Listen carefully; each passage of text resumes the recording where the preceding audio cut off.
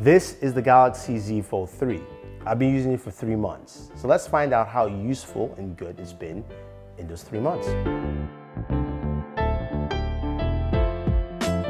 Hey guys, Thunder E here, and thank you for joining me on my 3-month review of the Galaxy Z Fold 3, which I took with me to San Diego to test drive the new Ioniq 5 from Hyundai, and I captured some really awesome footage with the Z Fold 3. So this is Samsung's latest flagship device for the year 2021. Now, this comes in technically in place of the Galaxy Note in terms of the release timeline during the year.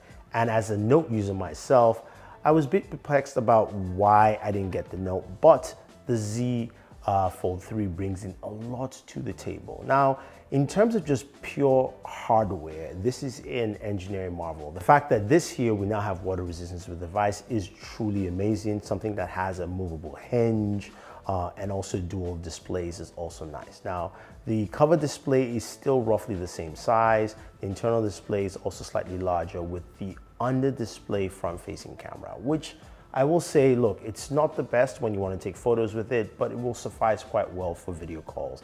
And it gives you much cleaner real estate for those, gaming sessions or whether you're watching content.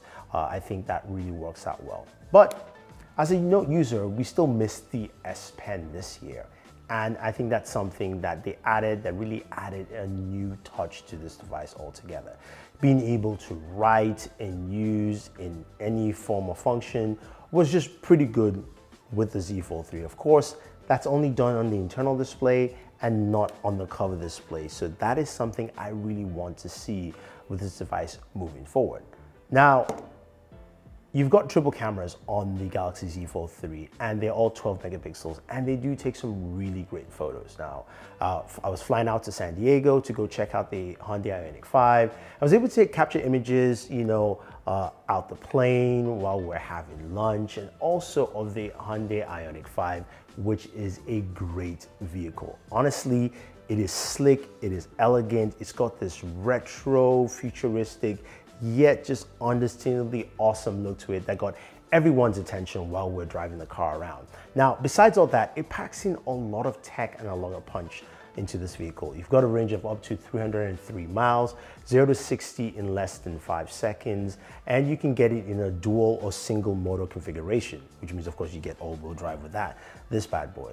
Now, you also have a massive trunk and a lot of space that makes it look like, yes, it looks like it's a small vehicle, but it's got a lot of space inside. There's a lot of space for the back seat, as well as for the front seats and the driver with that full recline seats while you're charging. Now, charging is super fast on this vehicle on the Electrify America network.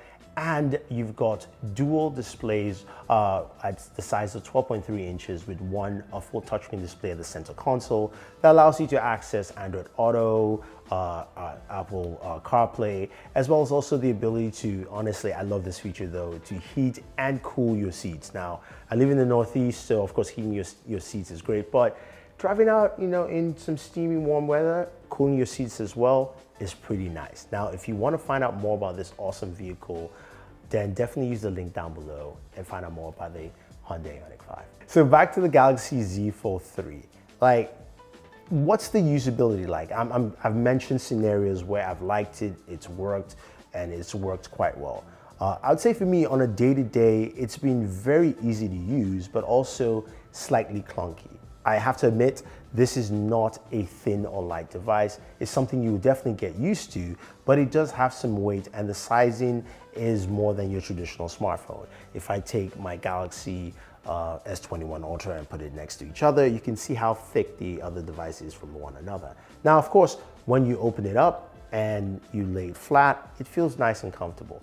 Now, the other thing, of course, is that S Pen. I love the way it works on this device, and I love the fact that it supports an S Pen, but there's no housing for the S Pen. As you can see, I'm using a custom case here for the S Pen, and it's really nice. It's much better than the Samsung case. And I actually did a TikTok of various cases that I tried on this device, and I'm glad there are lots of cases for it, but it kind of highlights the problem you have with the Z Fold 3 is that you cannot, of course, store that pen successfully. And even this looks good, but again, it creates a bulge and it doesn't allow the device to lay flat if I'm actually using it closed. Now, the other thing, of course, is that cover display. It's great to have something that gives you, full access to your device without opening it up, but it also limits with the width and also limits with just overall usability. I tend to open up my device and start typing as if I'm using it on a larger display, and that's just something I felt more comfortable with. And that allows me to use more of the multitask functionality, being able to use, 3 apps at the same time, and also having enough real estate to actually navigate those apps quite effectively. I mentioned gaming earlier, and gaming really is something that excels on this device. This is probably the best way to game. I would tell anyone, if you're a gamer and you have this, because you've got the Snapdragon AAA processor, you've got enough RAM to do all the things you need to do, and you've got the real estate for that gaming experience. Now the question begs to be answered. Who is the Galaxy Z Fold 3 for? Is this for the everyday user? Absolutely not. Because of course, number one, it retails for about, $1,800, and it's not priced like a regular smartphone. Now, you can get various deals. There's some that give you, if you basically sign up for a new account, it drops to $1,000. You can get rebates from Samsung and so forth. But this device truly is for the power user who wants something that allows them to do more device tasks at the same time with a single device. So whether you travel a lot and you need to watch content, you're checking email, you're actually doing work from your device, this will work out very, very well. This real estate is an awesome canvas for you to actually do a lot of work, but also have fun and play at the same time.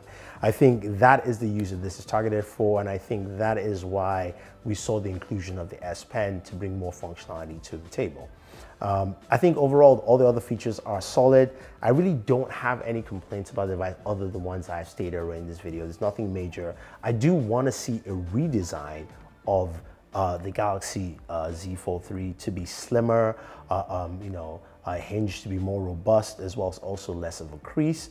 And that kind of brings to mind the Oppo Find N, which we just saw a glimpse of from Oppo. And yes, I will be receiving that device pretty soon. So you guys will see a comparison and also what that device actually does. So stay tuned for that video. And at this point, I'll see you over on that video. Enjoy your entertainment.